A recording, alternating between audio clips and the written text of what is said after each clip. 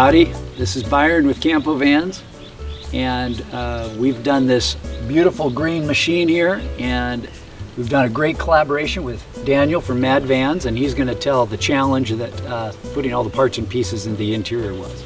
The challenge of this vehicle was that the customer wanted a full bathroom, kitchenette, large fridge freezer, bathtub, dinette area, and comfortable sleeping area, all in a 144-inch wheelbase 4x4 Sprinter. And we managed to get it all in.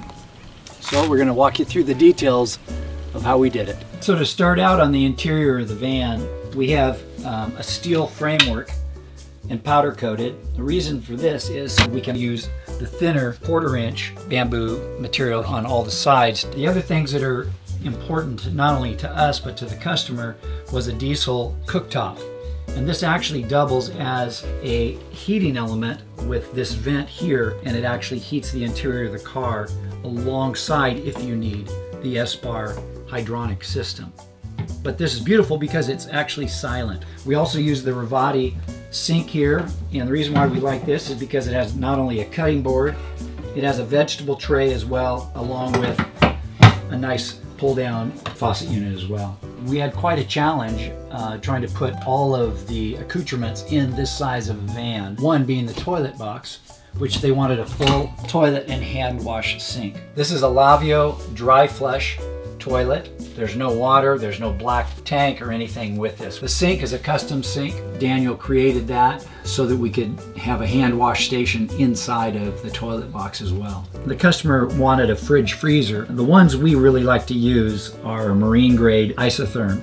And this is a fridge freezer combo.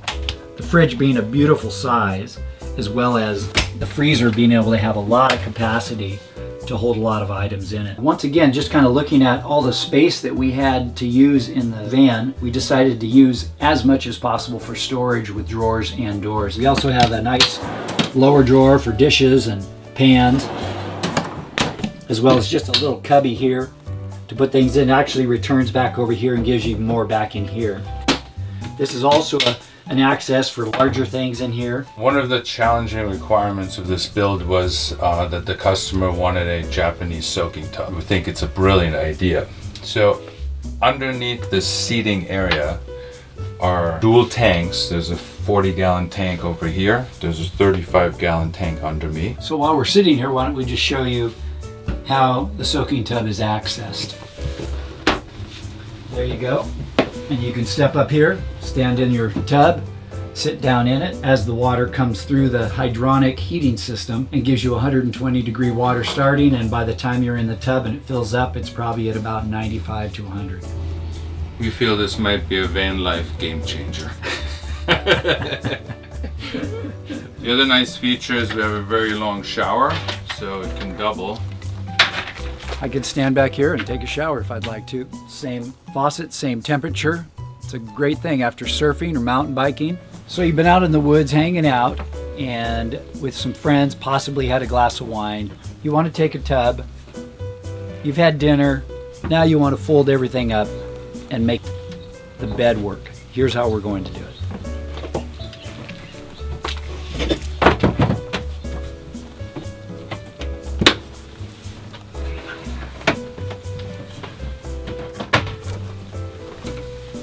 Voila, now you're ready for sleep. Hey, I'm Sid here with Campovans as well, and I'm more of the systems expert, and we have a lot of great features that are kind of undercover that I want to tell you about real quick. This van has 200 watts of Renogy solar on the roof, and it also has 225 amp hours of battery in the front engine compartment. So we were able to keep all of the battery systems outside of the car to save space. The customer really wanted both the heat source for his cooking and the heat source for air and water to be from the same exact fuel source. So we were able to use the diesel cooktop, and we were able to use the Rixon system, which uses an S-Bar D5 to heat glycogen within our hot water system. This build was a 4-month process from customer idea through design and then through the execution of the build. Everything is handmade without templates. And if you're wondering about this fantastic color, this is a custom ceramic coating done at LMR Customs in Texas. It's been on many Jeeps and pickup trucks. This is the first Sprinter with it.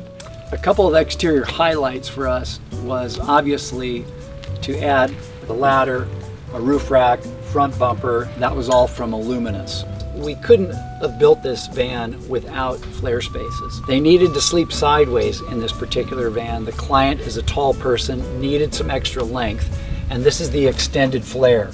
This actually gives almost 10 inches more space side to side on the interior. This is a great chance for us to say we're better together. Campovans believes that we're better together. This custom build could not have been done without the whole shop. Daniel and Sid, with Isaiah and Mike. So we're grateful to be able to do this for clients. If you're interested, look us up. Feel free to reach out over our website, on our Instagram, or obviously this video is on YouTube, so shoot us an email. Our contact information's in the description. We're really proud of this, and we hope you guys like it. Thank you. Awesome. That was great. Cool.